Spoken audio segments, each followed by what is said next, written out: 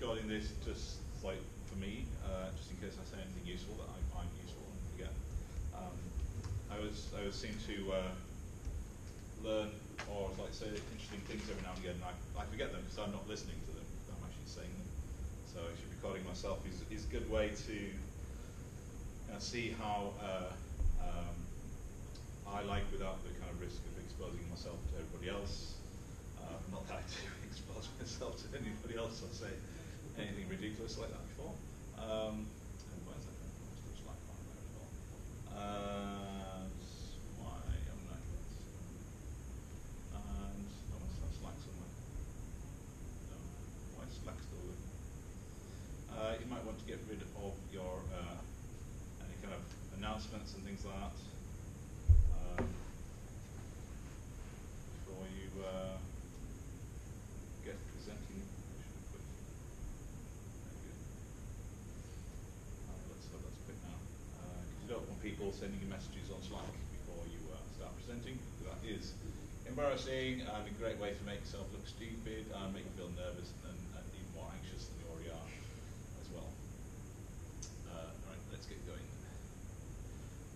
So thank you for coming along. I appreciate you taking your time out of your busy schedules to come along and listen to this. I'll try and make this as interactive a session as possible. So I do have a number of slides as examples, but they're also discussion points. So feel free to raise or add any kind of ideas that we've kind of listed already about what you like about speaking, what you want to do, what's holding you back, all these kind of things. And yeah, hopefully by the end of today, if you haven't spoken already, hopefully we'll get you in a position where you're thinking about wanting to speak, or if you haven't spoken for a while, if you haven't spoken since the last Clojure X conference, then hopefully it'll give you some encouragement to apply to another conference and be able to speak there as well. And also want to encourage you to share kind of your experiences that you do have. If you've spoken either in public or even just as part of a team as well. It doesn't have to be just my experiences. I've been doing this for quite a while, but it'd be nice to kind of hear other people's take on things as well. So who's actually spoken already in some kind of capacity? Quite a few people. In a technical capacity. Okay. And yeah, or any kind of public speaking. Yeah. And who's spoken at a conference before? Okay, more or less the same people, almost the same people. And who's never spoken before at all? No meetups or anything like that? That's one speech. Okay. Do people do sort of like with their colleagues, work colleagues, like little team meetings and stuff, lunchtime meetings? Do you ever do any of those kind of things as well? A few people. Okay. Right, let's get going. So this is me.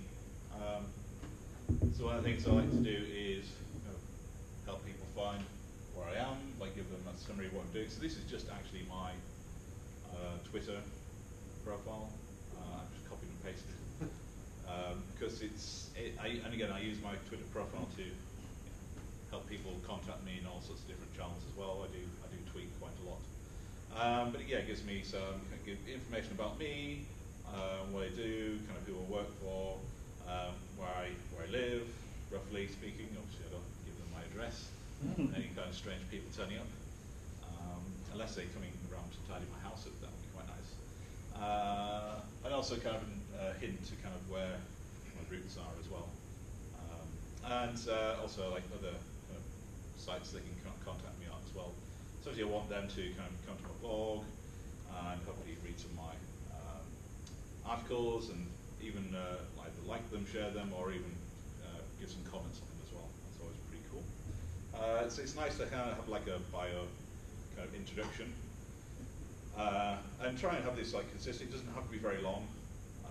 When you're doing a meetup, it's not that big of a thing, but if you're going for a conference, then people want to know why they want to kind of come to the conference. Why the bio is part of why they should come to the conference, but then also why they should come speak, come and listen to you speaking as well as the actual talk. Because if you've got two talks that are similar sounding interest, but one is a much better speaker than the other, then you're probably going to listen to a speaker that you know or you like the sound of as well, so you kind of tip the balance as well. So before we do the why speak, let's look at some of the things why I don't want to speak in public. So too nervous. Yes, I get very nervous. A lot of speakers do get very nervous when they're speaking. My approach to nerves is to not think about what I'm doing, not think about the fact that I'm speaking in front of a whole bunch of people who could like get up and throw their spitfire at me.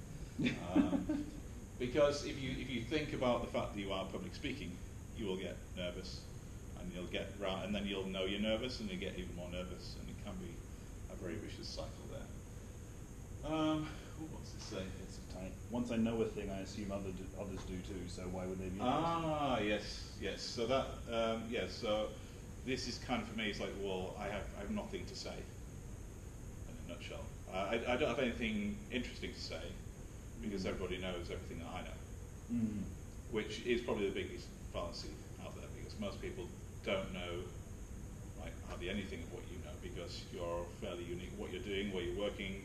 Which, I mean, even if everybody's doing something part of the same language, then they're using different aspects of it. They're building different things. Even on a team, they've got different aspects and ideas that they share with each other, different experiences. And so, yeah, it's hopefully I'll kind of cover some of that some of those examples as well. Why would anybody want to listen to me? It is everybody kind of feels this way as well. I mean, when you're trying to if you've done a whole bunch of talks, you think, well, I've said everything I want to say, but then there's always kind of more ideas that come back. When you start thinking about the fact that you've got nothing to say, and you start doing stuff, and think, well, that's interesting.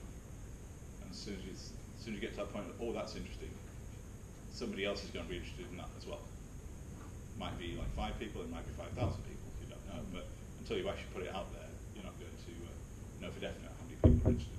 I didn't know how many people were going to turn up to this workshop until I did it. So I did it, and now I found out.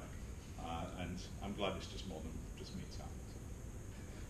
So. Not that there's anything wrong with Sam, but it would be very awkward for both of us if there was just 2 of us in the room. Yes. Could have a smaller room. I'm not good at public speaking.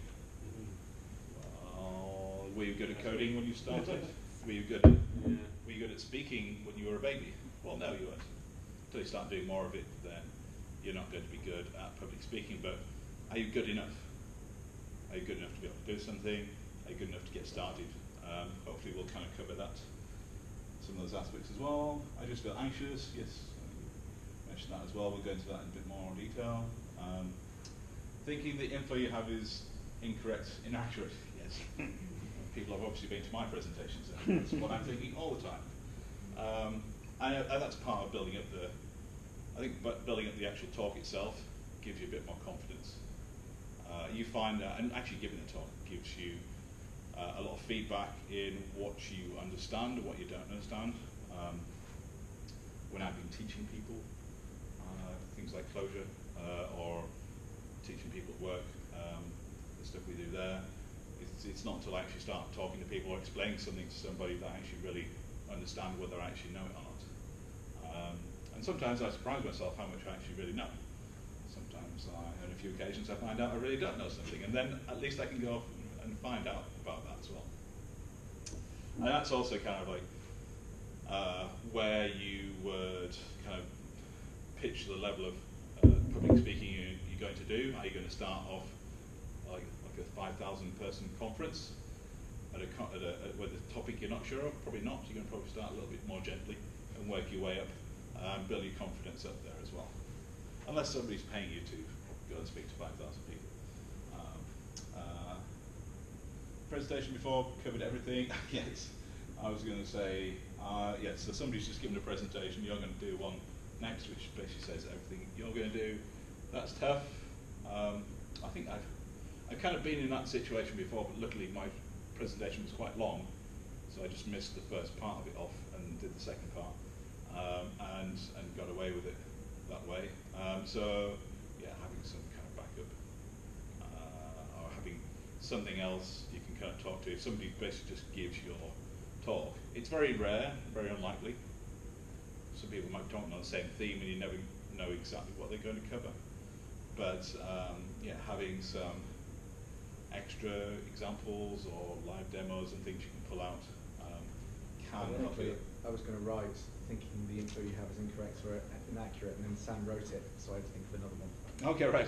Nice, exactly. Good example. Good example. Yeah. Yeah. So that I think this is very rare, and like if it's a conference, then people would pull it up. If it's a meetup organizer, they would. Yeah, part of the description you're submitting, so whoever's organising that event should pick this up, but it can happen. Interesting. We'll try and see if there's any other ideas we can cover around that as well. I might look stupid. Well, yeah, possibly. I don't know. Am I looking stupid? Yes. I'm sure I felt very stupid at times. Possibly not as stupid as somebody who was having a radio interview this morning and forgot all the numbers of the costings they were trying to do on how much a policeman would cost. But we won't mention any names there. It's in the paper if you want to have a look. And yes, there is always a risk of looking stupid, but so what? If you look stupid, I'm sure you've looked stupid before, and other particular times you've done things that other people think are stupid, and probably nobody killed you for that. So it's not the end of the world. And yeah, I do stupid things on a regular basis to try and limit that, obviously. But it is kind of not thinking about that. Most audiences, even if you're stupid, say, yeah, he's just human, he's just a normal person, because they do stupid things all the time too. So it's, and audiences are really friendly as well, so even if you make a complete screw up. I remember somebody who's very well regarded as a programmer, she decided to update all her libraries the night before she gave her talk. And she was going to do a live demo, and she spent 5 minutes, she spent all morning trying to get to work and couldn't get to work, and then basically just had to kind of say, sorry, I don't have a talk for you in front of like 100 people. And she was embarrassed, she felt stupid, but everybody was really nice about it, because we all know these things happen. What if it's obvious? I find all this stuff completely obvious, but then I've been doing it for a while, so most people, again, have a different experience, different background. So you do have, so to summarize this, you do have something to say. Everybody's nervous, anxious, feeling that they might look stupid as well. Everybody speaking has all these kind of concerns lurking in the back of their mind, potentially. So you're all in the same place. It's just some people have done more of this than you and have got more experience. So they're better at dealing with these concerns than you are in it, potentially as well. So hopefully this will give you some confidence to address these and other concerns you may have. Do you have any questions on that?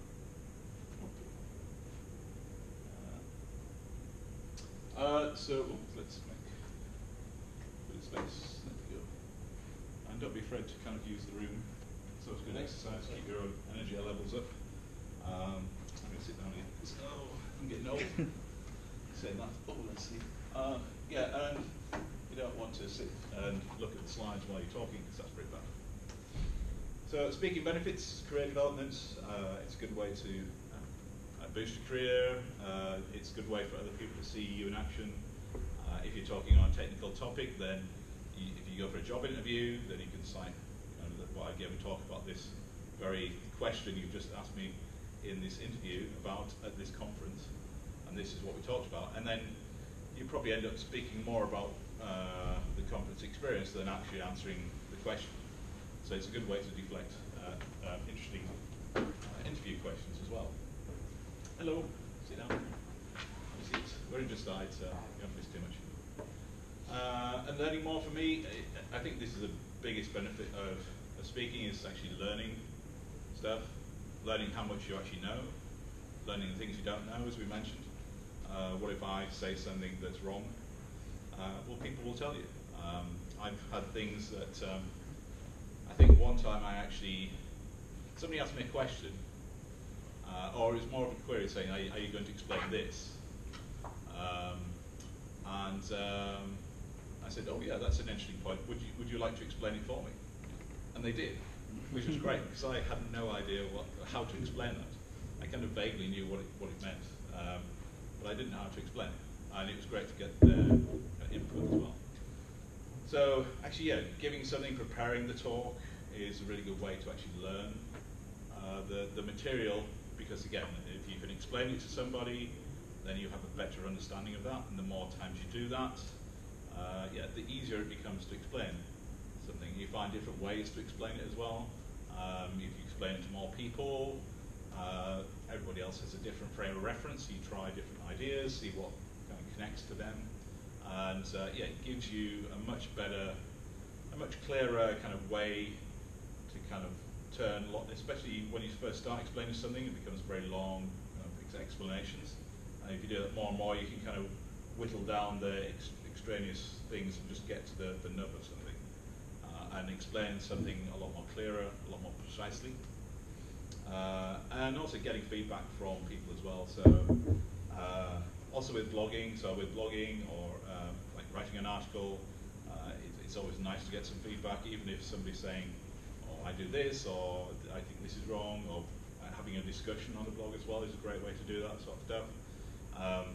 People tend not to discuss while you're speaking, they might ask questions, but you tend to get a lot more feedback after your talk as well. So people will come up to you, most of the time people come up to you and say, thank you, it's a really good talk, really interesting, and if they're using something like this, if it's a topic that they're using at work, then they'll kind of might share what they're doing as well, and they might kind of give you other ideas about, okay, yeah, that's really good, I'm going to try this, and also gives you some thoughts about what else you want to learn as well as you're actually preparing the material. And I do find conferences and events more fun when I'm doing this, because like people know who you are, they come and speak to you, you're not just in the corner thinking, don't want to talk to anybody, I'm feeling shy. Whereas like when you're speaking, and then people come up and talk to you as well. So it's occasionally buy drinks as well, which is always nice. Doesn't happen very often, but always a good thing. And people will give you kind of a slightly elevated kind of level of experience. They'll assume that you know more than they do, just by the fact that you're a speaker. Not everybody, but people are just amazed that you actually get up there in front of X many people and actually speak. That they want to kind of ask your opinion. They want to know things. They're more encouraged, more able to come and ask you because you're kind of like an expert, or raised to a slightly more expert kind of level because you're a speaker. Again, it depends on the conference, but typically people, if they really like your talk, they'll come and ask you stuff and ask you things beyond the talk as well, and that way that helps you kind of extend your understanding, because they're asking things on top of the topics that you've just covered as well. I gave a talk, when was that, last week, ProgsCon, and yeah, it was about functional reactive programming, and people were asking about like future JavaScript, and JavaScript's whatever it is, 2017 now, and what these libraries are. So they're asking me questions beyond the scope of what I was covering, which is great because it gave me a chance to non-committally kind of explore other areas that I wanted to cover in that topic as well. And it's, yeah, and for me it's fairly safe because it's usually only like 2 or 3 people I'm talking to at a time. So it's instead of a whole audience of like 50, 60 people kind of thing. So which is a bit more scary when you're kind of winging it, making things up. Not that I ever do that. Never do that. Yeah, so that's for me that's the benefits.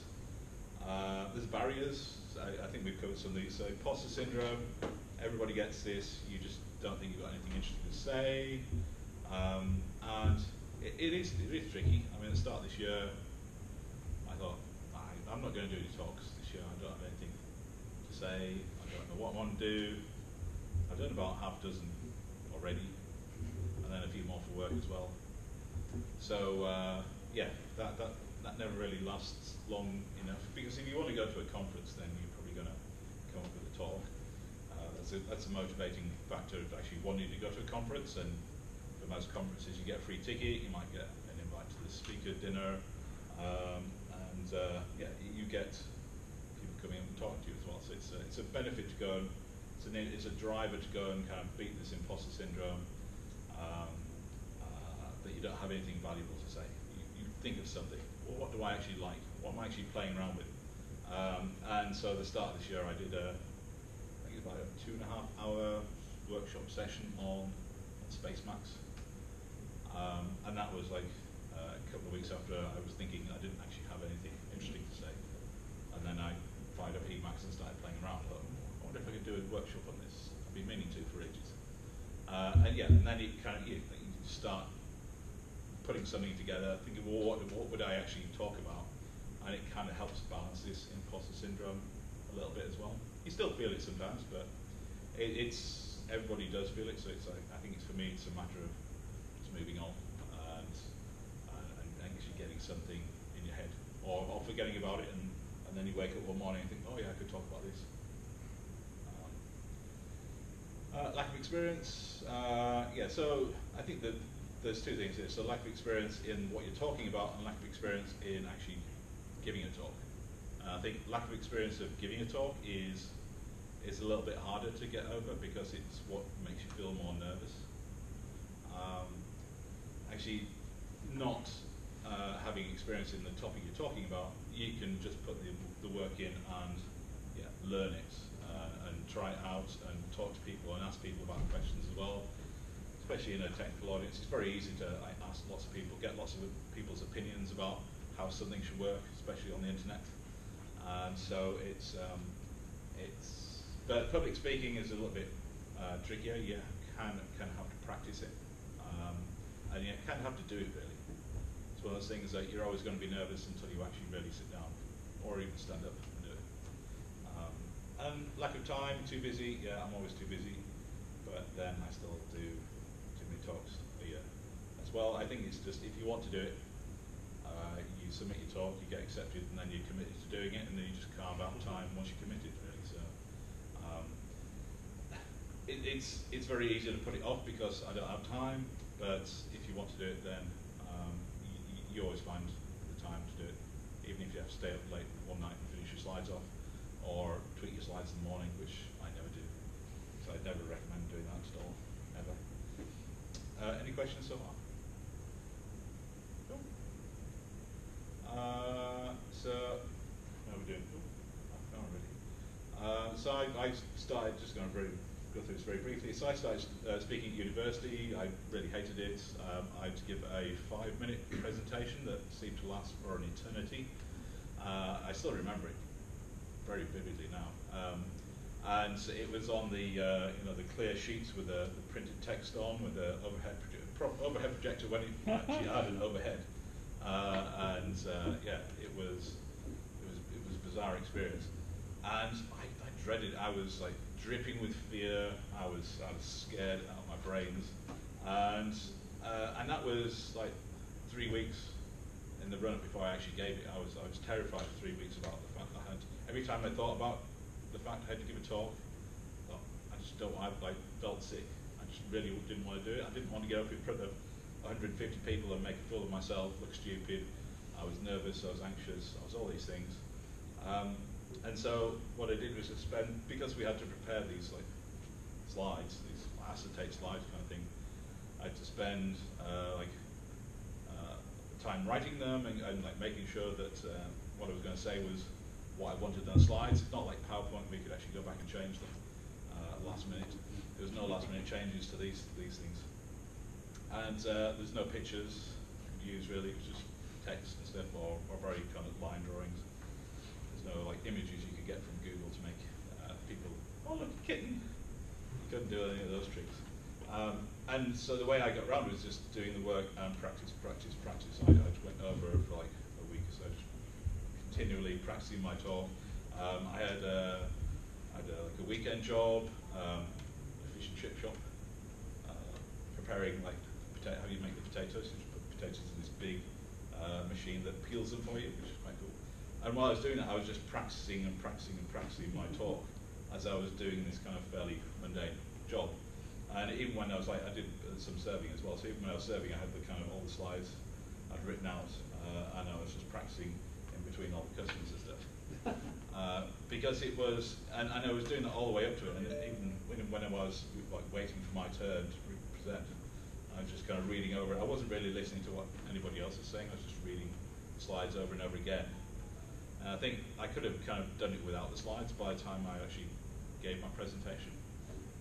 But I got up and did it, and everybody was really nice and said it was really good, one of the better presentations and stuff. But I thought it was terrible. I thought it was like the worst thing. I'm never going to do that ever again. If I have to have a job doing this, I'm never going to have a job doing this. And look where I am now. I started doing consultancy, and then I kind of suggested I started giving training courses, and they ended up being 5-day training courses. So that was 5 days worth of giving presentations. And some of these training courses were just slide after slide after slide after slide.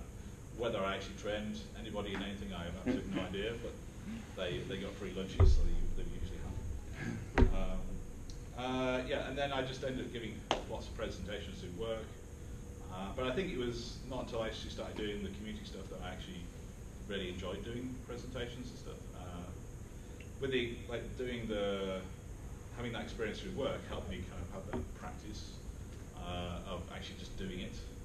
So when it came to actually wanting to do something I cared more about, then at least I had that experience that I could kind of still battle the nerves to actually do it as well.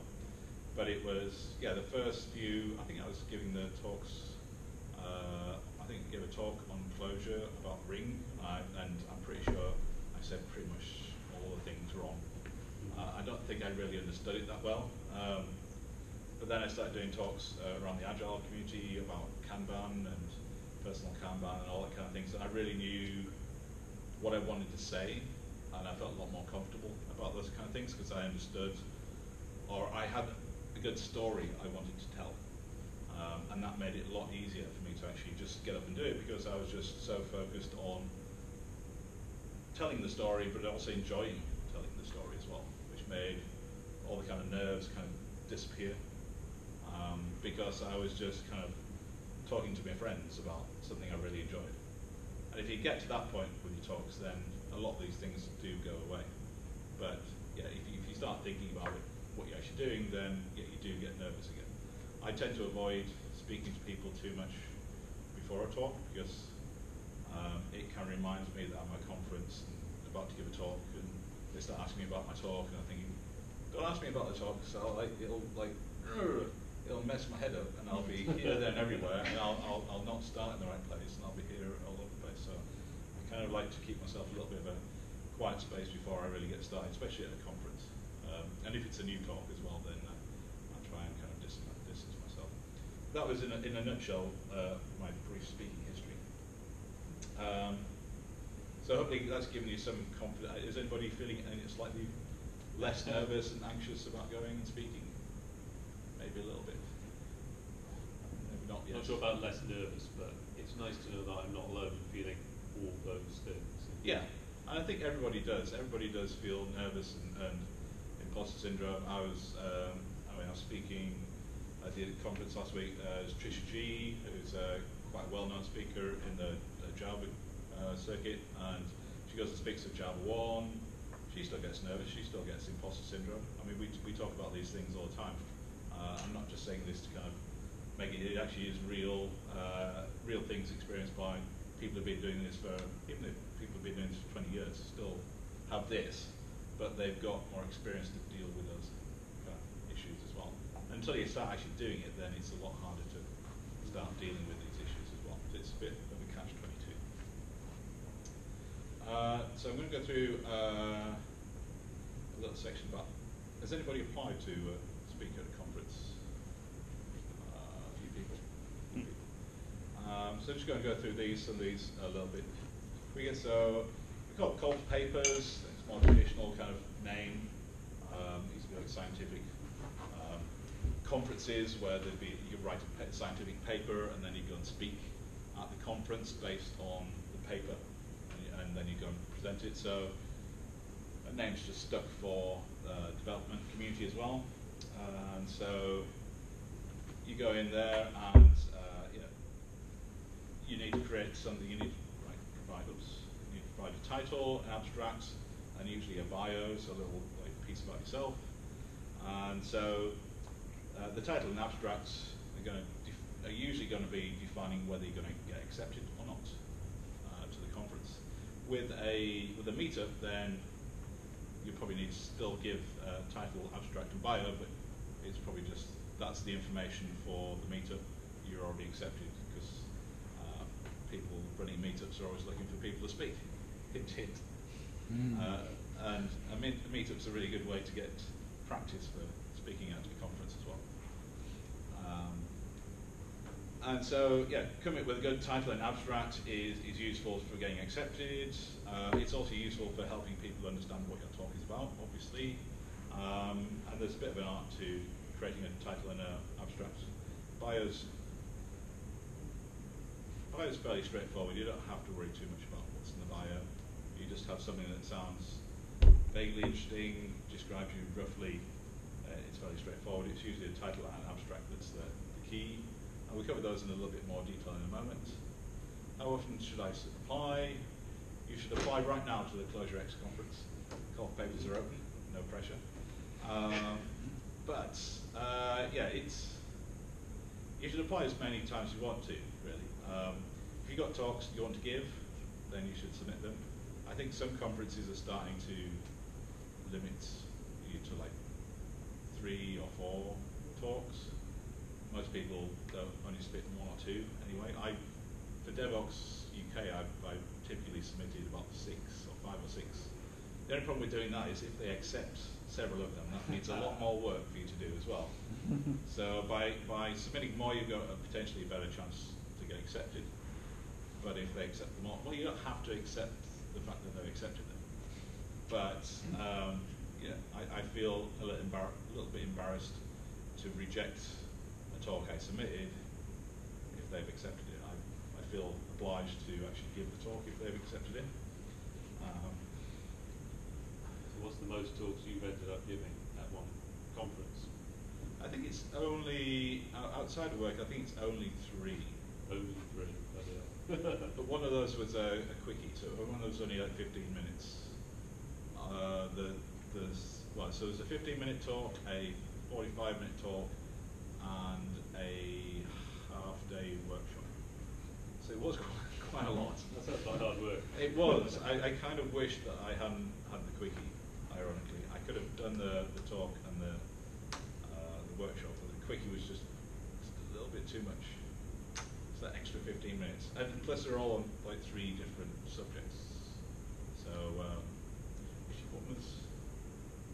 Oh, the middle one wasn't the talk, it was a bird of feathers, which is even harder. It's like an hour of me trying to get other people to talk to each other about the topic. In this case, it was a topic on Git. Just trying to get people to talk. So basically hired to speak. So bird of feather, you're all in one room. The idea is you talk about that topic and where you want to go, what you've learned, like sharing experiences and so on. So you usually have to talk for a little bit until other people start talking, and get them to talk and get them to politely talk to each other and not like violently disagree with each other. Yeah, so I think so in a nutshell, you can apply as often as you like, but yeah, I think it's better to do a few good submissions than just kind of wildly do something. It's a bit like applying for jobs with CVs. I think I'd rather write 2 or 3 really good CVs, or write a really good CV and pass it to 2 or 3 companies than just kind of blitzkrieg like 100 companies with the same talk. But yeah, you can submit the same talk to lots of different conferences, as many as you want. And people like that. I mean, if it goes down well, most people who go to one conference and probably aren't going to go to the other conference. And even if they do, if it's a multi-track conference, then they may or not have seen you already. So organisers are okay accepting like talks that other people have done already. I mean, if it's on the same topic and it's in the same town and it's within the same month, then probably not, but conferences are rarely like that anyway. And you can spend as much time speaking at conferences as you've got. Some people spend all their time speaking at conferences as well. I'm trying to minimize it a little bit because it is quite draining, speaking at conferences, especially if you're doing lots of different talks. If you're doing the same talk, it's not too bad, but you still got all the travel and the wild parties and everything obviously that we go to. Yeah, so there we go. So now we get on to a little bit of the mechanics. So writing a good title. For me, that's, I don't know if does anybody write blogs? Right? A little bit sometimes, maybe, dabbling. For me, that's the same as writing a good blog title. If you want people to read your blog, they need to know why, and you get that from the titles. If you want people to come listen to your talk, then you have a good title, people know, because they're going to make snap decisions. When the organisers are going through like 100 talks, they're just going to look at the titles and they're going to pick out the titles that mean something to them first, and they, okay, let's go and look at the description. Oh yeah, that's nice, I'll accept that one. I mean, we had I won't mention the person's name, but we had a very good speaker who wasn't accepted to last year's conference because we kind of missed him off because they gave a kind of very average title and didn't really put in much of a description. I thought, no, there's nothing new there. And he'd kind of done that talk before, so we didn't kind of do it. So even a well-known speaker can kind of get missed off because they don't write a good title and abstract. So title should be to the point and clear, so it should really kind of sum up what your talk's all about. When I did this event, so it was the first time speakers workshop, and then I put in the abstract that it didn't have to be, you don't have to be a first time speaker, but it gave people kind of immediate kind of idea about where it was aimed at, what kind of people it was aimed at, what kind of things they might kind of learn, or we learned to figure out how to speak if we've never done it before. So it kind of does say quite a bit in a very concise title, I hope. And so typically I write down a whole bunch of titles and then figure out which is the best one. I do lots of variations on titles as well. So I'll write down like a list of titles of the talk and think, okay, that's it. Yeah, that will do. Because it's like writing a good tweet as well. You can't write a title that's like 3 paragraphs long. It has to be like quite concise. It has to fit on the front page of your presentation, at least. Just use emojis so you can fit loads more in. Emoji titles. It's all emojis. Yep. Use the emoji language. Isn't that was that from Doctor Who, like the second episode of Doctor Who, the new series? They're doing the emoji language on the robots. You should watch that. It was quite a good episode. Yeah, and also if you're working with people, you can also ask other people what their opinions are of your titles, what they actually mean, and if they like emojis or not. There we go. So some bad examples. Just putting closure spec. Closure spec is awesome. Why is it awesome? I know why it's awesome, but why do you think it's awesome? Because you're giving the talk. You're going to tell us why closure spec is awesome, or what I did with closure spec. Yeah, but what did you do? I want to hear what you did, but I'd like to know what you actually did before I accept talk, or before I go and listen to your talk. So you need to be a little bit more specific. So, and again, this is quite subjective. Feel free to disagree whether these are good titles or not. But if you do like effective testing with closure spec and generative testing, so obviously you're talking about testing, you're talking about generative tests, gives you some more context about what you're actually trying to get across. Persisting data as an EDN types in Datomic. Okay, so we're dealing with Datomic, and what we're going to do with it, we're going to persist data, we're going to use EDN. That gives you a whole bunch of ideas about what it is it's going to be about, or how funding circles, like adding developers into Clojure, or how you switch as a polyglot development environments, etc., these kind of things.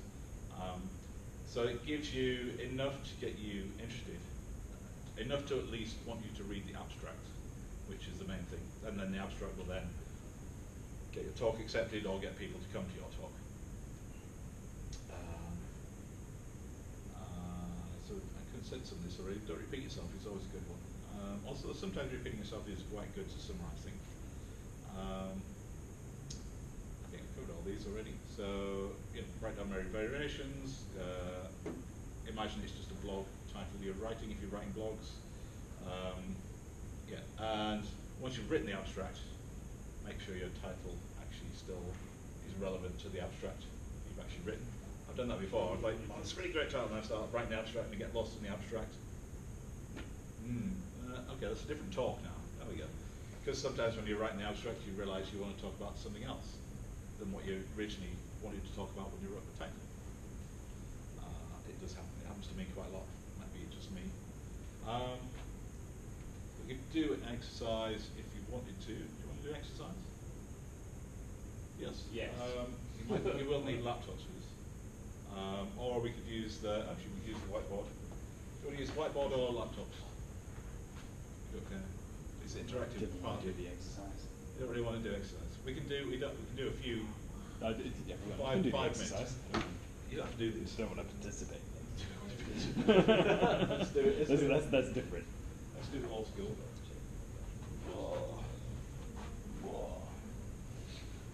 So just come up and if you like a title of a talk that you want to give, or if you're not sure about what title, like a title of a talk that you would like somebody else to give.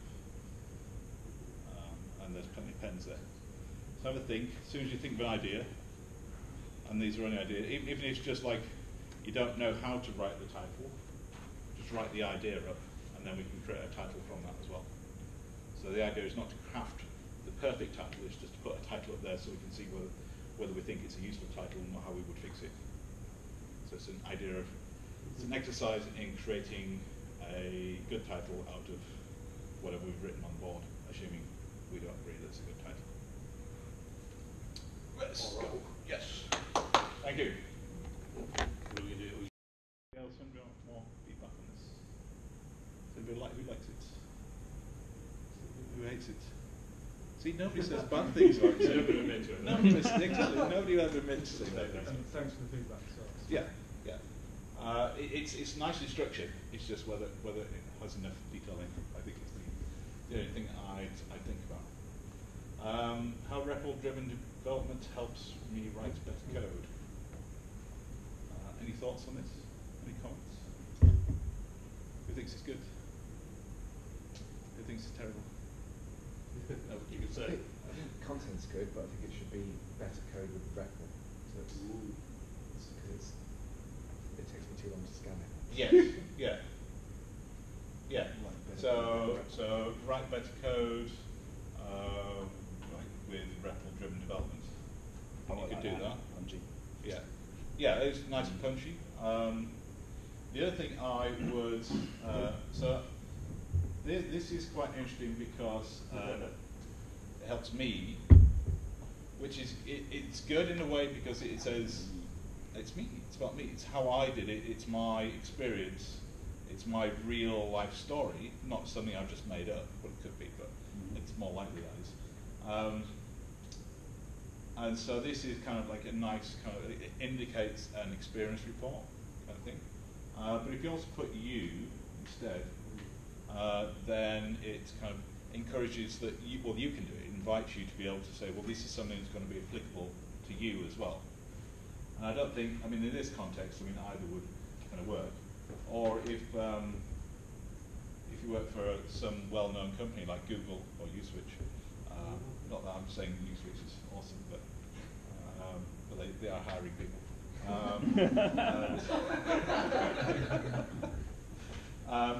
But giving a name of a company that that means something to the audience or means something to the organisers is a useful thing as well. So if you put so if you work for Cognitech,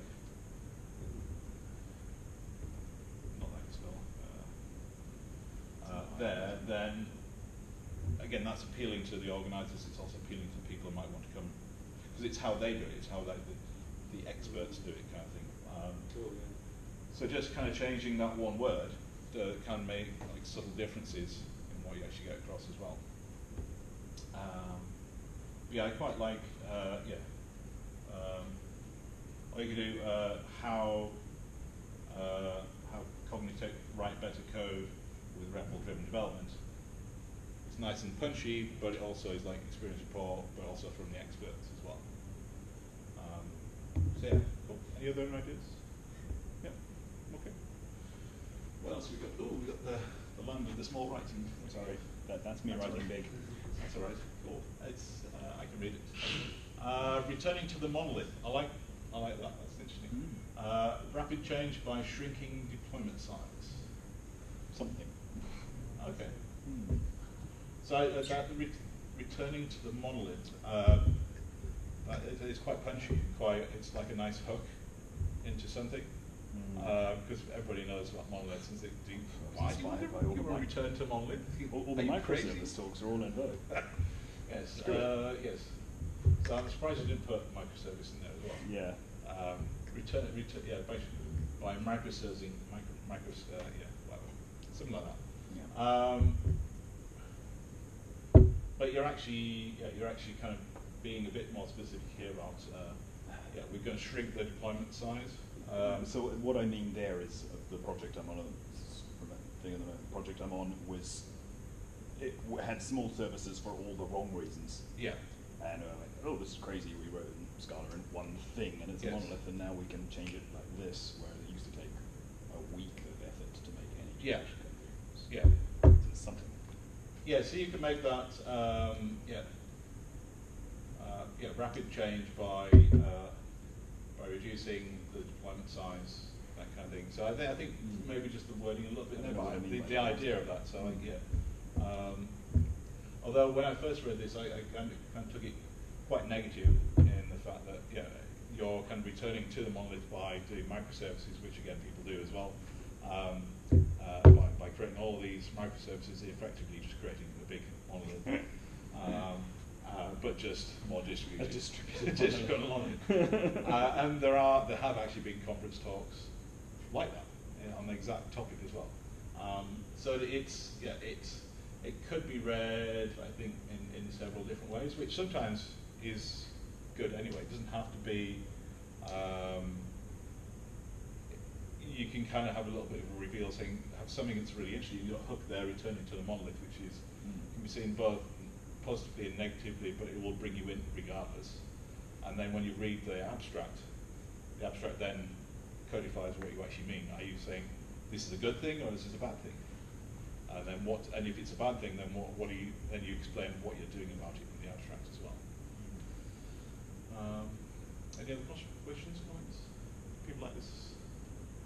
Yes, people like monoliths because they know about it. They know what a monolith is. They can relate to it, and they know.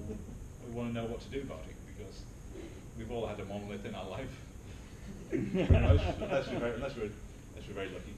Sounds like a name which could make people discuss to each other about such things. So it's like engaging.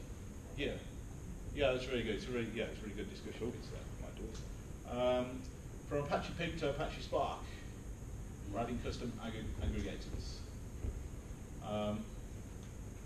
So this is I think it's quite nice. Obviously, if it's a Spark conference or a conference where people are using Spark, it's a nice kind of way to kind of move from one thing to another.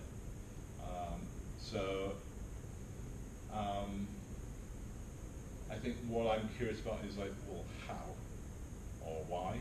So is this talk about why would you move from there, or why would you use it? I mean, you're talking about how you're going to do it, I guess, with custom aggregators. So if it's is that something that's part of Spark?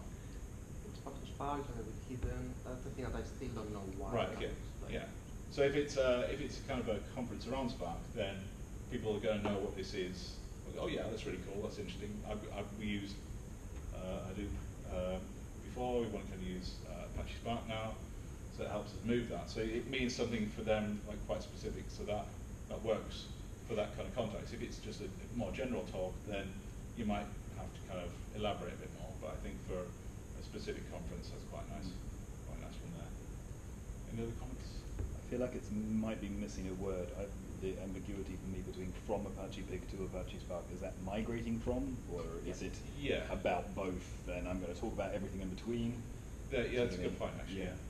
Well, in context, it's migrating for sure because Apache Pig is kind of outdated. I know what they are, and yet I still thought you were going to talk about some between. I wanted to make it too long. Yeah, I mean, you could actually just take off the from, so Apache Pig to Apache Spark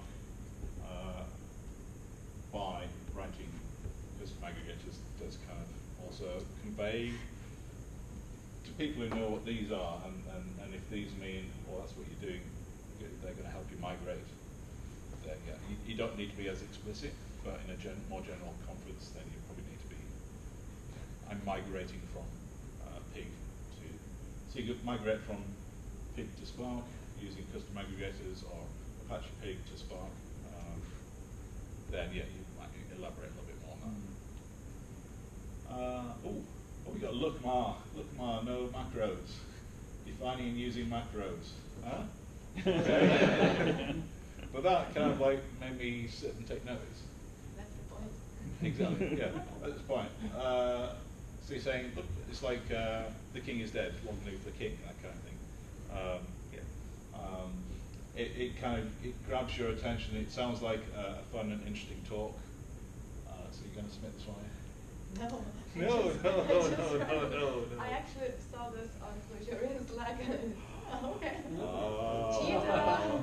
Yes, but it is always good to review like what other people have submitted to conferences as well, and No, what's been it wasn't accepted. talk, it was just this random sentence. Yeah. Yeah. Or just googling the internet for stuff. It's always, Yeah. oh yeah, I could do a talk about that. Yeah, I think it's quite nice because it's catchy. It very succinctly tells you what it's going to talk about, so we're going to define and use macros. And so I kind of think for it's a nice kind of talk on the subject of macros. And it's kind of a nice introductory talk into macros, I think. If you were going to do a deeper talk, then you might want to kind of change the title around a bit, be more specific what you're going to cover.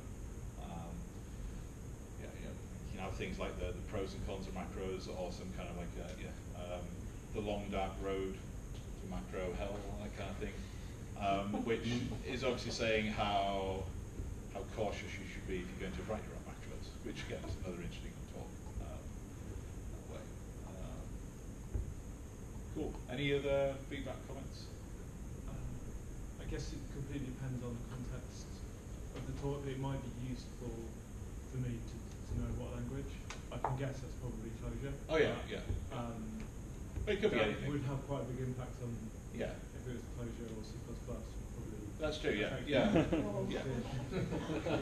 Yeah. So if this was Proxcon, then yeah, what's a macro? If it's London Clojure conference, then obviously we know that context there as well. And obviously that does kind of shape the title you're going to come up with, whatever conference you come up with. Then it does shape your what you can get away with a lot more as well. Do you find that useful? Yes, cool. Excellent. What else we got? Oh, really good abstract. It's kind of more of the same, really, I guess. Except you're taking the title and going into more detail, obviously. Again, this also feels very kind of common sense, but actually talking about it and doing it are two different things, as you've just seen with the titles. And so, yeah, covering what you're going to learn, and who's it for, why it's valuable to learn about this sort of stuff. So, again, this gives clues to the organisers of a conference or a meetup, but also the audience as well, and helps them decide what they're really going to see. They'll probably read the abstracts. They might read it a couple of times when they're deciding what kind of things they're going to go and see. Sometimes the title will just grab them and say, oh, okay, that's a great title, I'm going to go to that.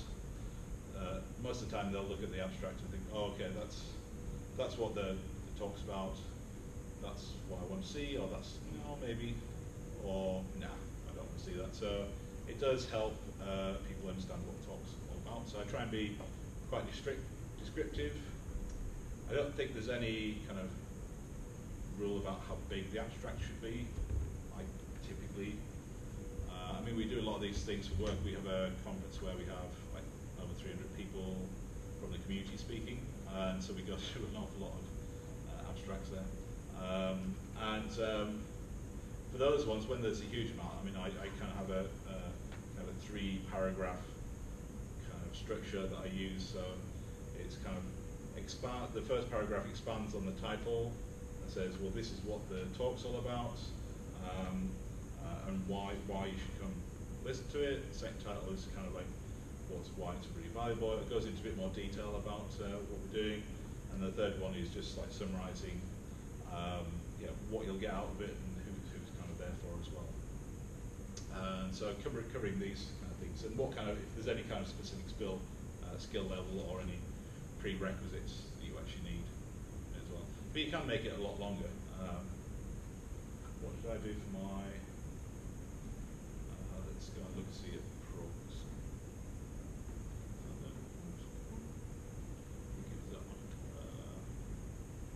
Where is it gone? Oh, I missed that. Going to look at one of my abstracts, and you can tell me how good or bad it is.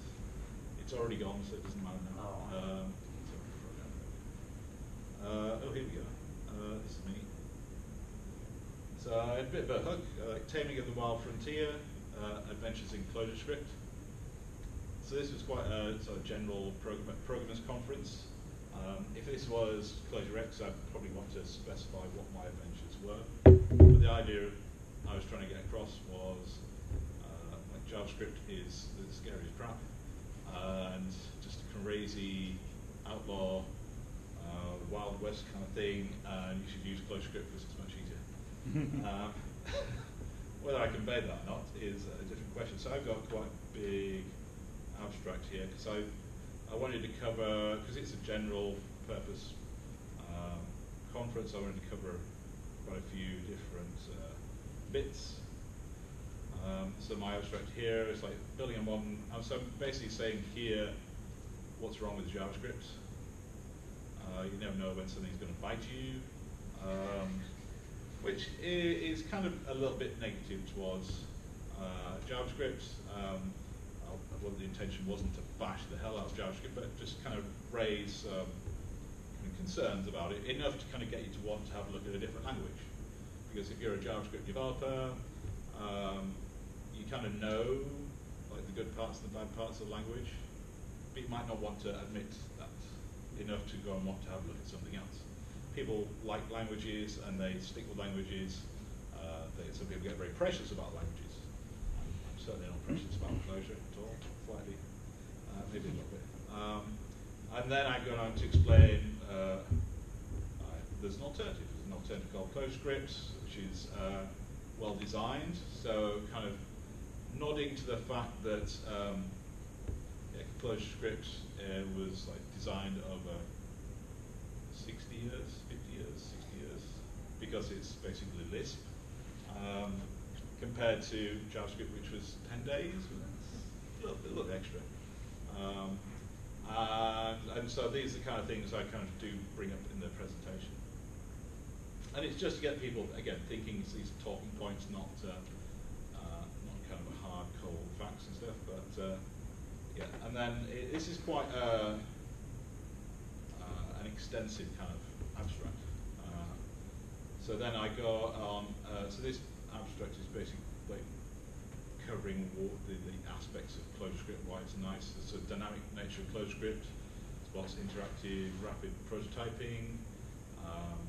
We've got people don't like the fact that it's not, so people who like their types, we kind of cover this idea of, we've got a built-in specification library and generative testing, which kind of helps you build a robust website, which people who are using very type-heavy languages like Haskell and Clojure might be wary of a dynamically typed language, so they wouldn't want to use it. But so giving them at least a hook potentially into why they want to come and listen to this instead. We're saying it's extremely fast, optimized. It's generating optimized JavaScript to dead code elimination. It's kind of people are giving people a sense that it's generating JavaScript, so they know kind of what to do with it. And then we kind of dip into kind of state management and immutable data structures as well. So we've got kind of a couple of paragraphs there, so we've gone into quite a lot of detail because the talk itself went into all these kind of various aspects as well. Hence the 100 slides that I didn't go through completely. How long was the talk? 45 minutes. And then why the immutable approach is valuable, and then just some kind of, if people have got this far as well, just saying it's easy enough for you to do, it's a joy to use. So again, encouraging them to try it, making it feel a little bit more accessible to them as well. And then we've got the buzzword bingo down the bottom, which I think the conference put them on as well. This is quite a long one, but it does cover in quite a lot of details. What do people feel about this? Any comments? You can criticise the hell out of it, I don't care. I've already given it now. I don't have to worry about it. In your first sentence, I wonder how you'd feel about saying with JavaScript can feel like being an explorer in a wide frontier. That way you're offering them the chance to go, oh yeah, I'm fine with it, but also be interested. That's a really good point, actually. Yeah, I should have done that, really, because one of the comments I did get was somebody did get the feeling that I was bashing JavaScript developers, which I didn't really mean to. But yes, so you're very big and clever. yes. I can put it in my head. Nobody left. So. In fact, the guy that did make that comment was not able to leave because he was actually helping. He was one of the volunteers, so he had to stay in the room. So. But he did really like my talk as well. Any other comments? Parts would be better in bullet point. I'm just thinking if a conference organiser is having to read 80 CFPs. Oh yeah, this is a long one. Yeah, it's and I think I have done something like that before. So this is a conference where I was invited to speak, so I didn't have to go through the CFP. They just said send us an abstract and we'll just publish it. I'm really okay. Go crazy. I think if I go and look at DevBooks UK.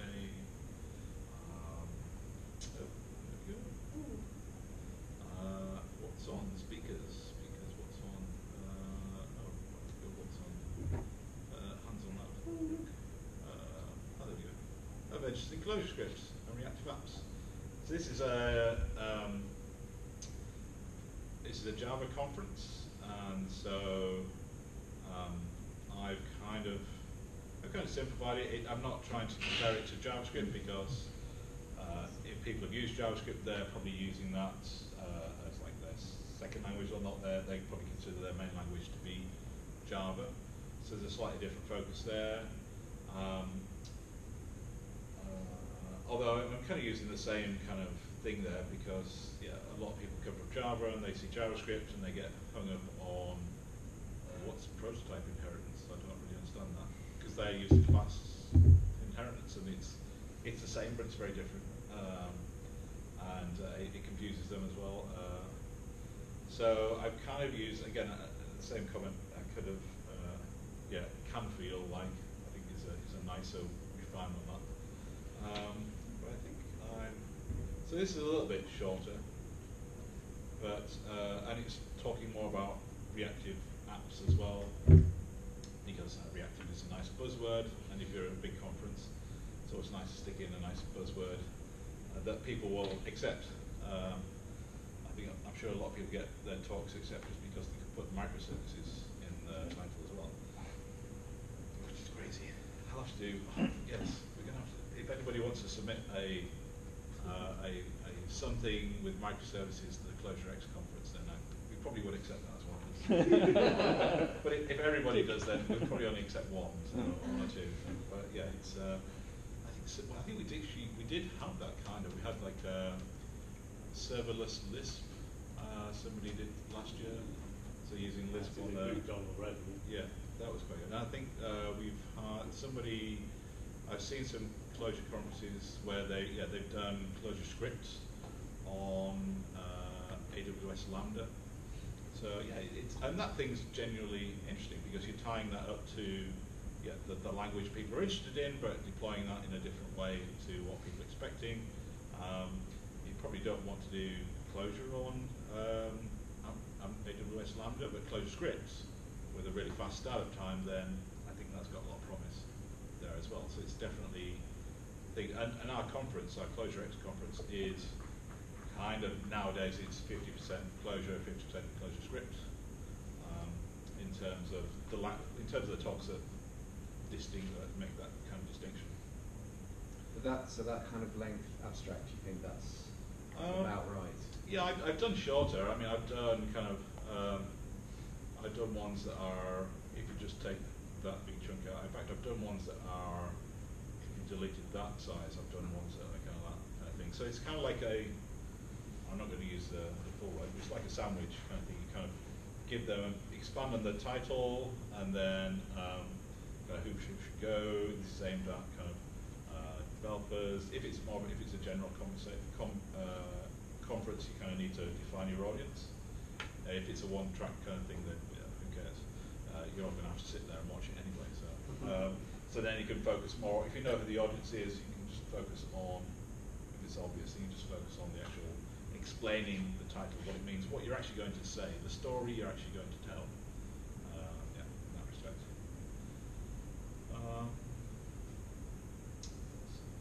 Any questions? You're still awake? It's only 8 o'clock. Let's see. I'm not going to make you write abstracts because I think it takes a while, unless you really, really want to. No, there we go. That's right. Feedback at last. Yes.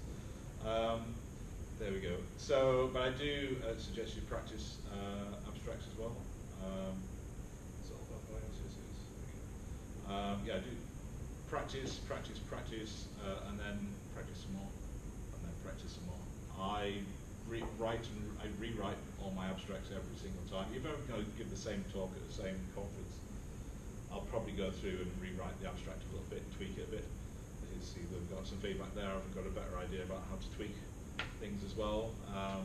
So you're never going to get the perfect abstracts. There's always going to be something you want to change it, but yeah, as soon as it's good enough, then you can send it in. I think I have sent in two abstracts where I kind of submit the same talk but with a better abstract, because like a few days later I just thought something, oh, this is so much better.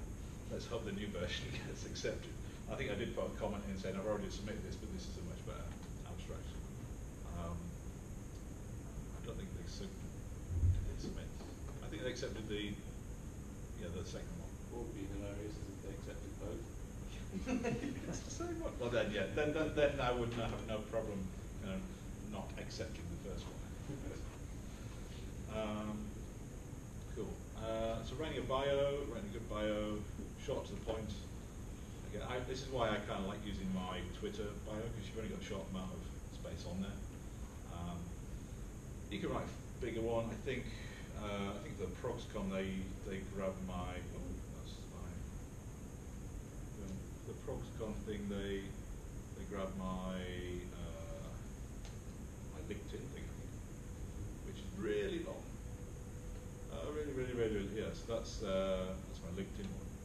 So I think for like a really big conference, having if you want to kind of get on the circuit, having like a big bio in LinkedIn or something like that is quite handy. And have it somewhere like LinkedIn, because then you can just copy and paste it, or say just use my LinkedIn thing or just use my Twitter. Because that way people can just grab it and stick it on the site. Whereas I think for most conferences I tend to just use the Twitter thing here.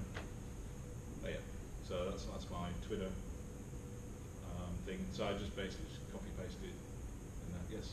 First person or third person? Doesn't matter. To me it doesn't matter. I think some people I tend to do it. I guess it gets done more third person.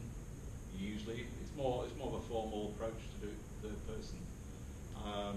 I think if it's a big conference, then you'd probably do more likely to do it third person. So you'd be talking about yourself rather than saying, I'm awesome. If it's first person, then John is awesome. It's third person. I think that's right. That's right. But yeah, it is. I think it's a slightly trickier to speak. It's a little bit weirder speaking about yourself in third person. This is.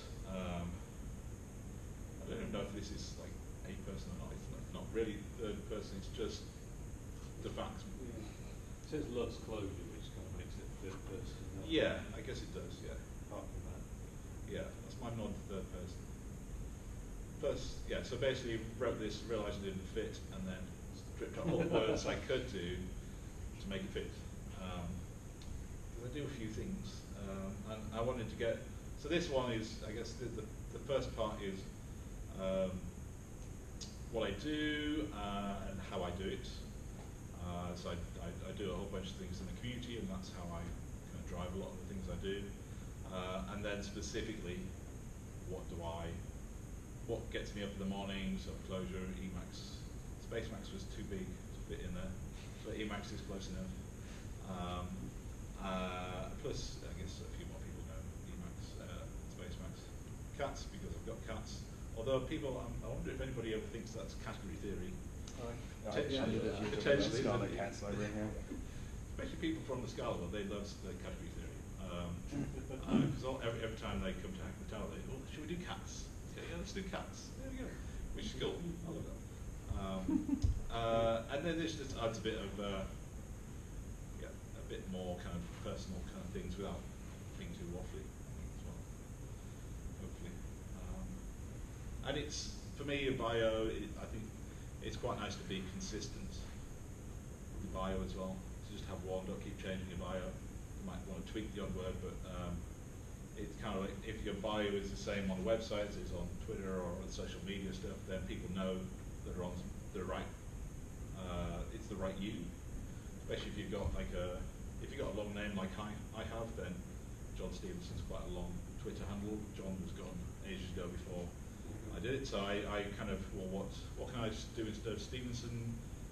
Stevenson's Rockets. Oh, Rockets. There we go. And then I do Java, or I did do Java at the time. Let's see how long I created my Twitter handle. And my first name's John, so let's make it JRockets. Oh, that's taken. Oh, let's do JRocket with a 0. Oh, that's not taken. Yay, there we go.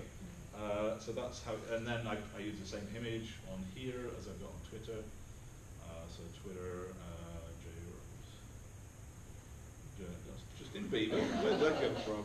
Now you know all my secrets. I'm on Justin Bieber's site every day. So it's got the same picture as me. It's got a big cat on there. I did have a picture of Emacs on there as well with some closure, but it wasn't a very good picture, so I might need to redo that as well. So people can. There's also that's quite funny. Theresa May's photo casebook. There you go. I'll leave you to go and read that. It's quite funny. Yeah. Occasionally I do tweak it, but generally it's more or less the same. And so that way, when somebody kind of finds me on Twitter, it's the same. They know it's the same John Stevenson. It's quite a common name, so it just helps them find me and tweet about me and give me feedback. Really, so if they can find me, they can give me feedback because people don't like to kind of come up to strangers and give them feedback. So they sometimes prefer to do it online as well. I think we've covered the bio things already here. Create an effective. So I mean, the bio kind of like also my Twitter, which I've just closed. There's links to my blog here as well. 2009. There we go. Shows how old I am. I wasn't born in 1996. In case you're wondering. But that is my birthday. There we go. And so yeah, so it's got my website on there as well, so it links to my other personas here. And again, it's using the same domain as my Twitter handle, so everything's kind of jrocket, jrocket.co.uk. If you want to email me, it's john@jrocket.co.uk. And so it's, yeah, people know roughly who I am online as well, so again, they can contact me and give me feedback. So what do you use to make the website? I'd like to use a Clojure or a Clojure script static site generator, but at the moment it's a JavaScript thing called Hexo, although it doesn't seem to be very well maintained, so it works, but if it ever stopped working, I'd be You'd have to dive into JavaScript to fix it. Yeah, I've kind of dabbled. I managed to do the CSS to change all the look and feel and put all these little things on here, but I wouldn't really want to do too much for that anymore. I probably wouldn't put the London closure in one. But I also use something called Gitbook, which I do these workshops as well. So I've got an additional brand of Practically with an I instead of a Y because that domain had gone as well. But Liechtenstein came through, so it's practical.li. And this is Gitbook. This just helps me kind of. This is connected to my YouTube channel, which is JRocket at YouTube, I think as well. Yeah, so go to YouTube. And it's me. Oh, there we go. John Stevenson on there. So you can find me again. It's got the cat on there as well. There we go. It's got the cat. It's got my image. So it's having this like consistent online presence it's not essential, but it's kind of it gives people, especially conference organisers or meetup organisers, some idea of who you are, what you've done. Do they really exist? Are they just a figment of somebody else's email that they sent through? Yeah, so it does help. Yeah, and you can see me. You can actually see me speaking. So I've got a public playlist of me speaking as well, which I'm not going to play because it's for work, and I've got a really bad hairstyle on that one. But there you go. So it gives us like this nice consistency, I think, to your online presence, which is quite nice. So it's a nice thing to have. I think even my LinkedIn is LinkedIn /JRocket as well. So again, it just makes it easy if a recruiter wants to find me and try and hire me for some cool company in London, then it's a lot easier for them to do so. And I'm not going to make you write a bio. Who does have Twitter, just out of curiosity? Most people. There we go. So if you don't have a bio on your Twitter, I'd start there. Or if you do have one, start there and see if it fits. And then that's a default bio. If you want to write more, then again, you can write something on LinkedIn. Just use your LinkedIn to kind of have a bigger, more corporate or kind of bigger conference bio if you want to. But even at bigger conferences, people just still have short bios as well. Any questions so far? We're still awake? Cool. We're speaking at London Closurians. Anybody want to speak at London Closurians yet? Have I convinced anybody that they could speak yet? Out of curiosity, maybe not. People are still thinking. What else have we got? Oh, there we go. Okay. Yeah, so we'll come back to that at the end. I think actually just going to meetups and listening to other people speak. When you're doing that, you can also see how they're speaking as well, what you like about the way somebody's speaking. I learn from other people doing stuff, so it's the same, and I'm sure you do. It's the same for speaking as well. If somebody's like talking and all they're doing is doing this and this and never really looking at the audience, and you're thinking, why don't they look at us? If you find it annoying, then you probably shouldn't do it yourself when you do it, because I try not to do that as well, even though I just did it for parody's sake. But actually, like looking at the slides when you're talking to the audience, you're talking to people, so you need to kind of show them some respect, actually being face to face when you're talking to them. And if all you're doing is kind of looking at what Martin Sparks wrote on next, it also gives the audience an impression you don't really know what you're talking about as well, because you're reading off the slides, and it's a lot more likely you will just read off the slides. So ways to combat that is to be at or near your laptop. You can see what's on the slides. If you've got speaker notes, you can kind of do the presentation on here and speaker notes on there. You can see what the slide is next. At bigger conferences, sometimes you'll have a monitor or a screen down there, which is quite nice, so you can see what's going on. We should do that for ClosureX actually, so you can see what's actually coming next, or you can see what the slide is behind you, in front of you, so you don't have to turn around. You can just glance down there, which is better than showing everybody your posterior. Let's see. Creating a content so just a few slides about going through and actually creating some content. So assuming you're actually going to go and speak, you can do a traditional slide approach, which I've done here, this is probably not a very good example because lots of bullet points and things like that as well. But if you pick a nice theme, I don't really like the kind of like the Prezi style things where they kind of zoom in and zoom out. Like it was interesting the first time. Has anybody seen a Prezi presentation? Yeah. You kind of zoom in and zoom out and swirl around. And all looks fancy, but if you see too much of it, you feel a bit dizzy. Whoa! And it loses me a little bit. I do sometimes use these slides, which is where's a good one? There we go. Which's got some animation on, and you can kind of gives a little bit, kind of just keep the audience kind of awake, but not too much, not too many spinning, flying cubes all over the place.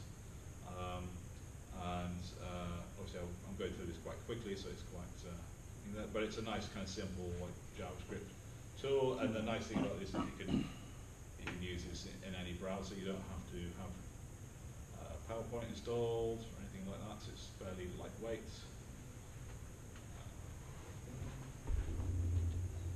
So that's just Reveal.js.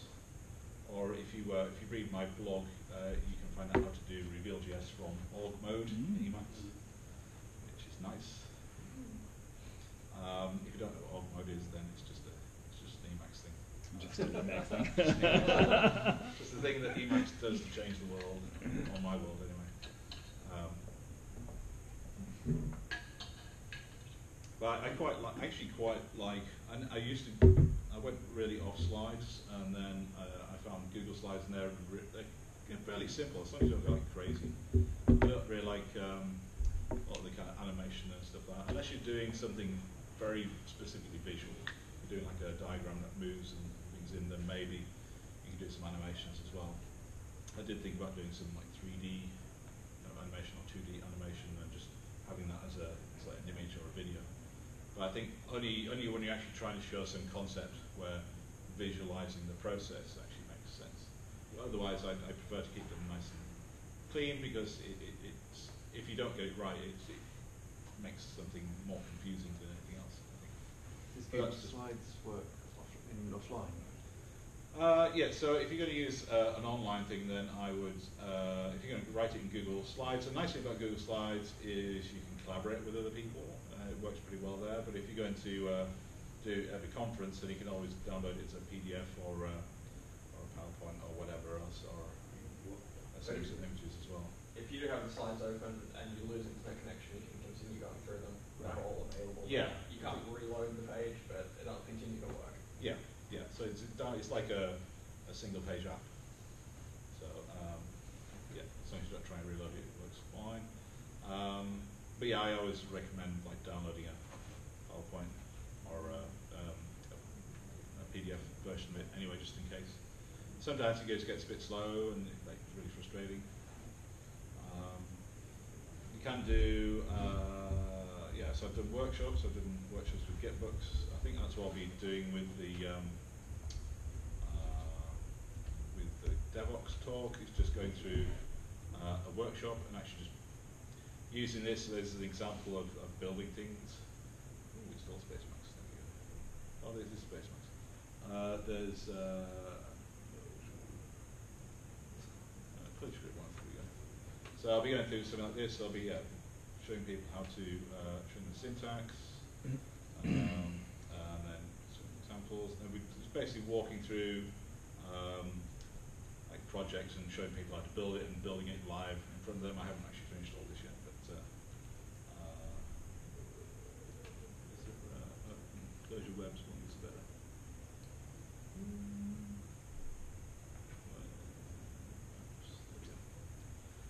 Yeah, so this one is, yeah, it walks you through like creating a ring handler. So I'll walk through this, explains like the specific content here, what a handler is, and then we can build it, add it to the code base that we've been working on.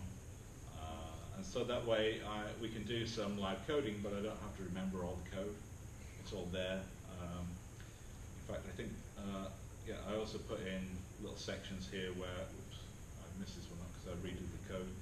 But yeah, you have a GitHub branch or a GitHub tag that you can say, well, if you screw it up, then just go to this, check out the project and go to this tag, and that'll take us to exactly where we are in the project, so you can continue from there. Or you can just, if somebody didn't want to actually write all the code out, they could just read the code and run it at different tags as well.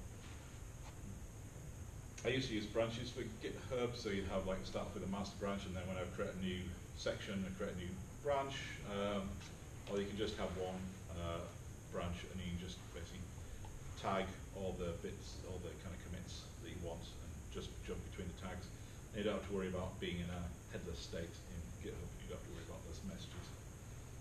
But yeah, having a GitHub project is a nice way to go through a code base as it evolves, going through a workshop. That's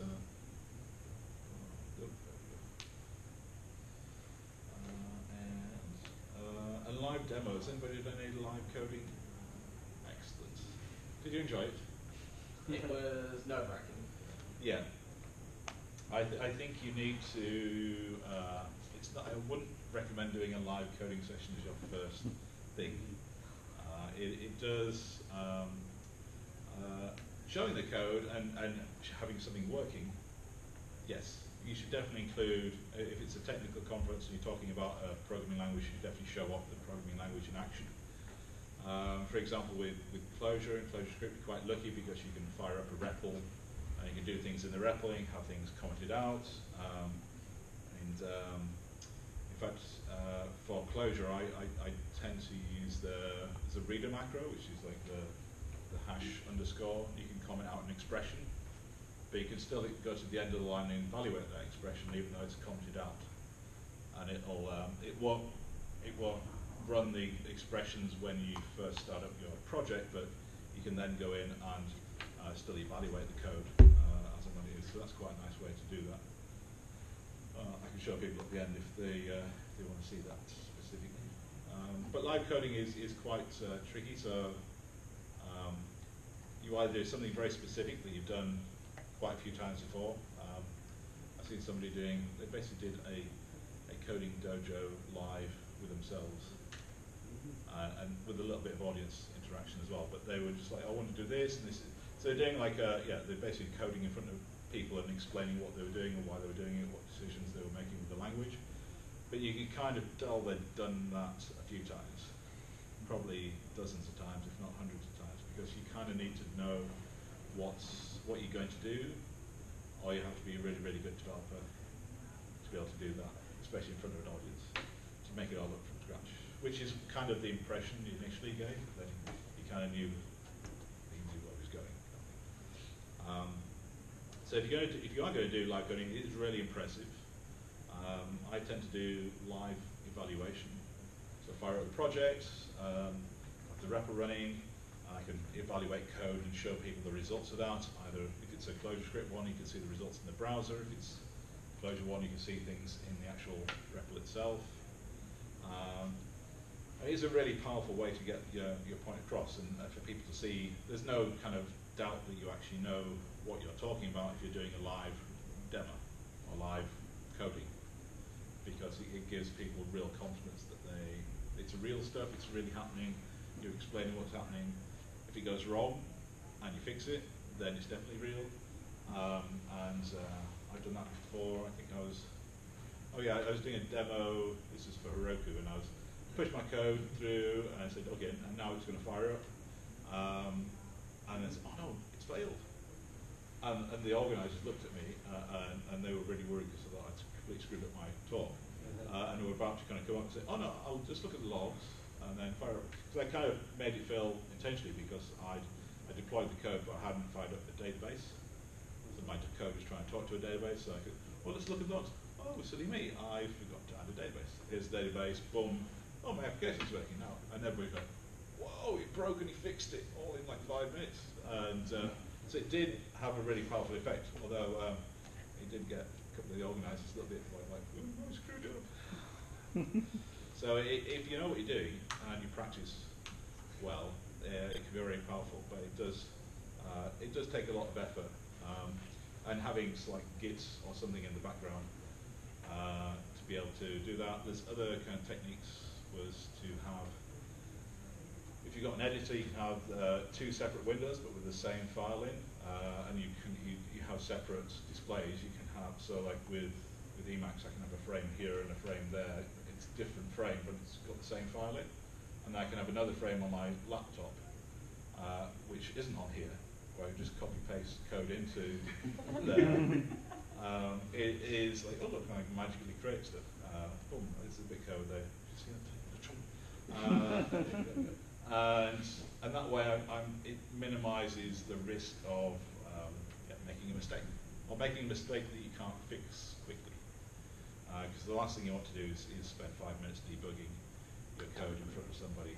That's quite painful for everybody. I think if that does happen, you kind of have to resign the fact that the demo gods have not been kind today. Let's move on to something else and talk about something else. Unless it's a very small group and you invite them to kind of debug with you, or unless it's something that's really obvious. But the more time you spend on there, the more painful it actually gets doing a live demo. Do I encourage anybody to do a live demo? Let's get wrap out of it. Yes. Any questions so far? Yes. Comment. You've also got to be careful about where you're giving it. Often at meetups, like skills matters good because it's always the same, but you've got to be careful where you do it. There was a presentation we tried to do functional works at one of theirs. We're going to do some live coding, and it was just like laptops up there, and you're going to be down here presenting. It's like, okay, we're not doing live coding. Luckily, it was just a small part of the presentation, so I was like, no, it's fine. We can get on with it. We're prepared for the fact that we might not be able to do that.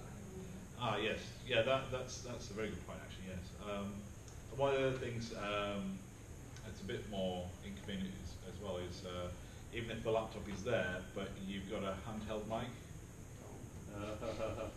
That's really painful because like you definitely no matter how good a typist you are, like doing it one-handed is not. You can do live evaluation. You can do like Control X, Control E with one hand. So you can evaluate closure with one hand and speak the microphone in another. I know because I've done that. If you learn a few keyboard shortcuts, you can basically just jump to the end of the next expression quite quickly, so you can get through your code. But as soon as you have to type, and now I'm typing some code, and I wish I had a hands-free mic. Yes, I've had to do that, and it's not pretty. Because as soon as you put the mic down, your ability to code quickly just disintegrates, and that does kind of disintegrate for an audience as well. Especially if you're trying to explain. So we tried, like next time you're doing some coding with somebody, like try and write some code and explain it at the same time. See how well you do it. Some people can do this, but not many. It's one of those things where you can't do two jobs at once. Yeah. It's like if you give somebody a maths problem, then most people, if you're walking along the street and you give somebody like a less than trivial maths problem, they'll actually stop walking to be able to work it out because they can't walk and do the maths in their head. A few people can, but most people can't do it. It's the same with typing and speaking as well. I can do it a little bit, but it's very, either my explanation goes or my typing goes, and usually somewhere in between. But with the evaluation, I can do that a little bit easier because I'm not typing as much. Presenting your content.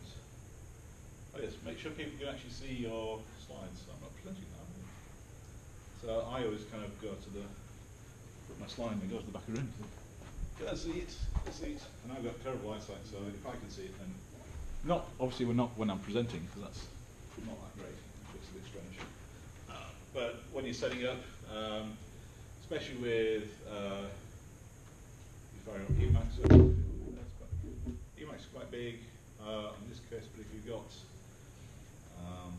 like really small font like that, that's yeah, because it looks perfectly fine on your screen, but the resolution on the, even if it's the same resolution, the actual scaling difference between your computer and presenting is going to be different.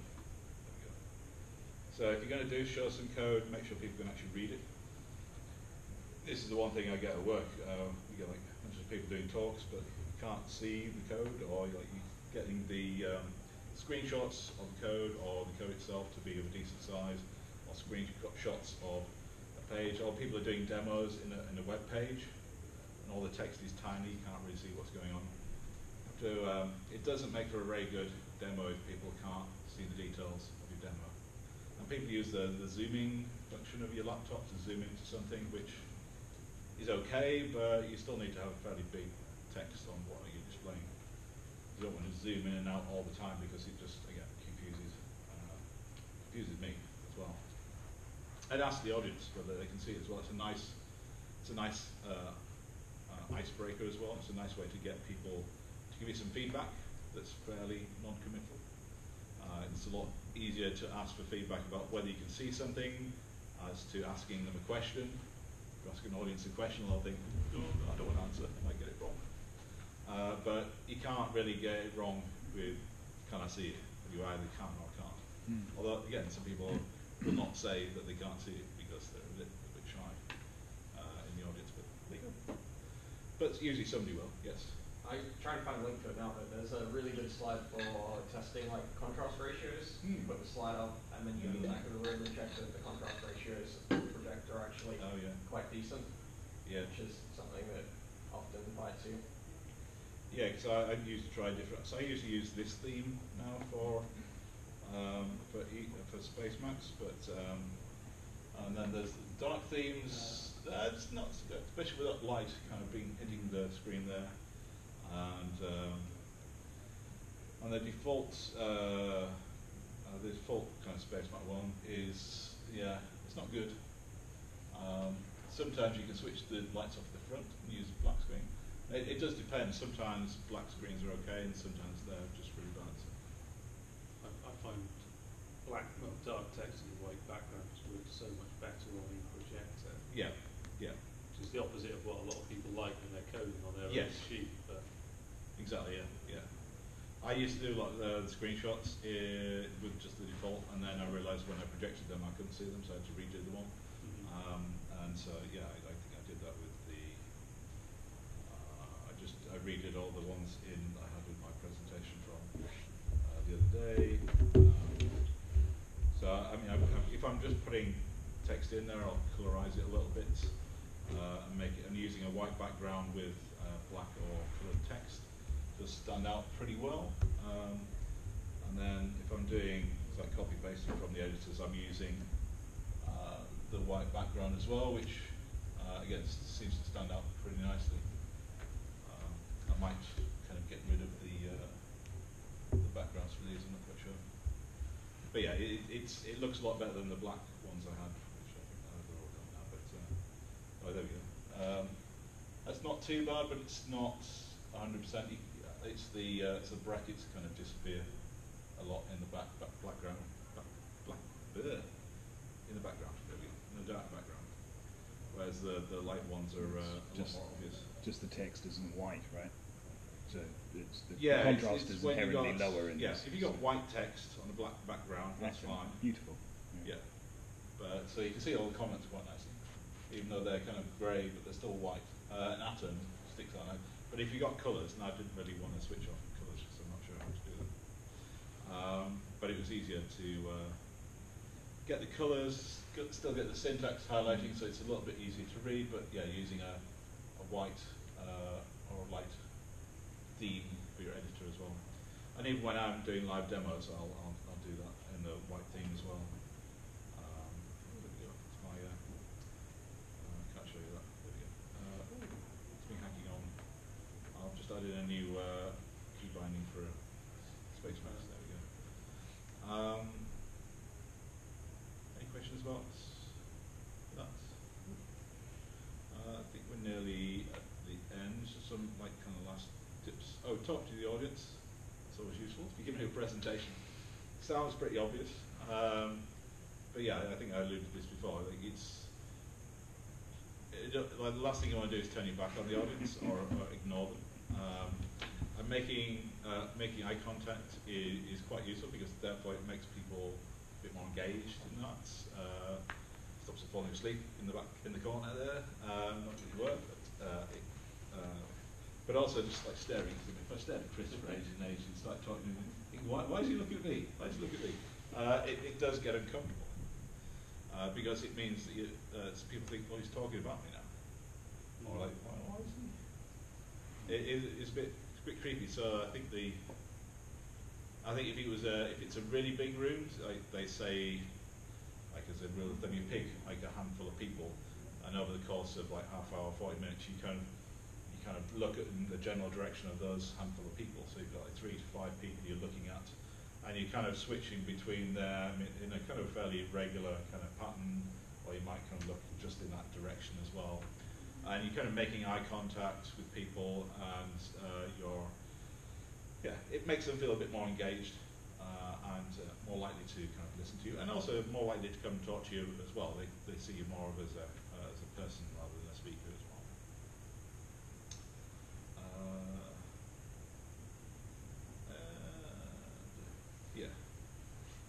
So somebody did ask me what happens if only one person does turn up, and I don't think I've ever had that. Although I did run an event where only 3 people turned up, which was interesting. It was interesting because it was 3 new people to the community, and we were going to do a retrospective about what we did all last year and what we should do better. And they'd never been before, so we had to completely change that. But with if there's only 1 or 2 people, then you are just engaging with those 2 people.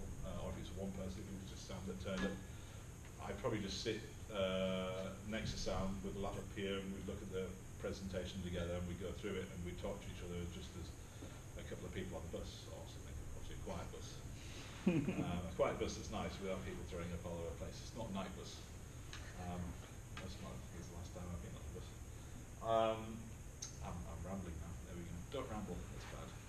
But yes, like when you talk to one person, just treat it like you treat like you're talking to one person. Like go and sit with them as well and do stuff. And if you got if you're in like a bigger venue and you can't have your laptop there, you have a clicker with you. You can just go through the slides that way, or just kind of ask them if they want to go to a different talk that you want to go and see that's at the same time as your talk. Yes. Avoiding nerves. Yes. So let's. I think that's about the. Yeah, this is about the last slide. I think I want to spend a few minutes on this to see if you're still feeling nervous, and just like wrap this up with a kind of general conversation about confidence and nerves and how we're all feeling about that sort of stuff as well. So yeah, as I mentioned, everybody gets nervous. It's very natural. In fact, having nerves is very beneficial. It makes you care more about what you're doing, I think.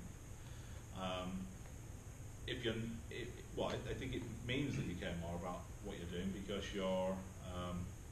if it wasn't important, you wouldn't be nervous about it.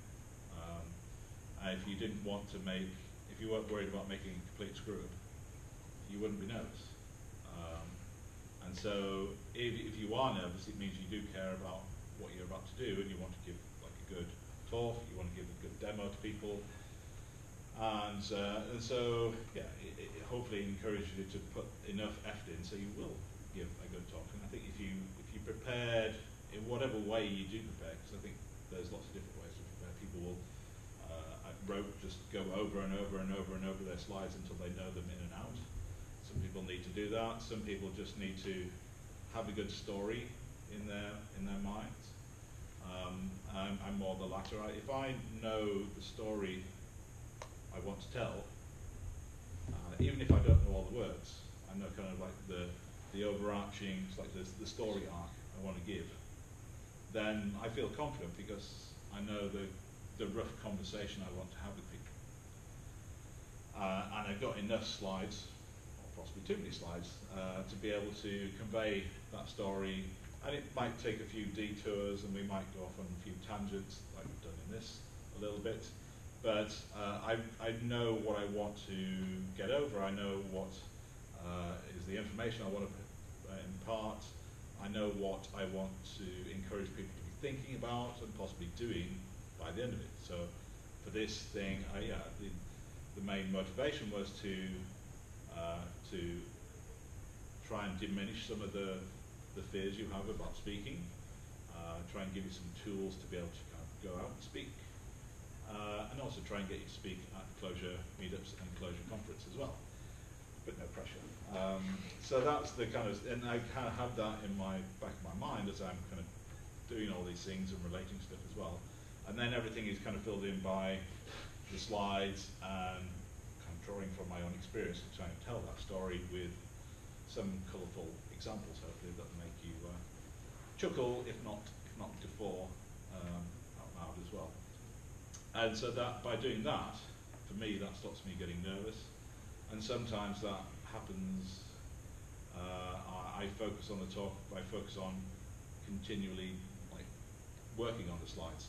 On several occasions, I've been working on the presentation up until when I actually give it, which I don't advise, but it does stop you thinking about what you're actually doing, because you're so busy actually writing the content of your presentation.